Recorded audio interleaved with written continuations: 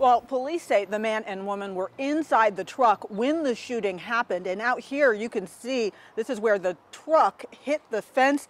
There's broken glass on the ground, and then the truck hit the corner of this building, according to the owner of a business here, who says he received an early morning phone call from investigators.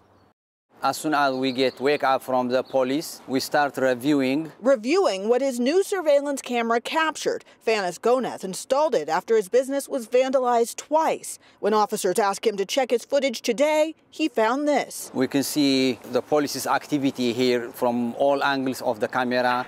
Tiffany saw the activity too. Yeah, I had just woken up to check on my trailer in my car. She says she was staying across the parking lot at the Best Western. All of a sudden I heard gunshots and a large, boom. Soon the sound of sirens followed. Police say they arrived around 2:30 a.m. A man had called 911 to report that he fired his gun after confronting a man and a woman who were allegedly stealing his truck from the hotel's parking lot.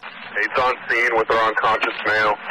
Officers found the man slumped over in the driver's seat. So we got a female, 2 GSWs. And the woman sitting outside the truck with apparent gunshot wounds, according to police, who say the truck's owner is being cooperative and his loaded firearm is now evidence as detectives investigate the fatal shooting. When it comes to auto thefts, a recent report from the National Crime Insurance Bureau found Washington ranks third in the nation, with the vehicle theft rate rising by 31% in 3 years' time. Smite this.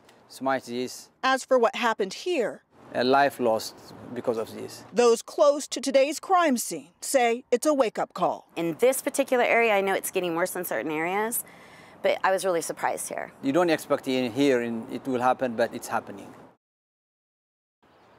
Now, police say a car stolen out of Burien was also found in this lot, and that is connected. That's part of the investigation for detectives who are still collecting evidence, and that evidence will be reviewed by the prosecutor.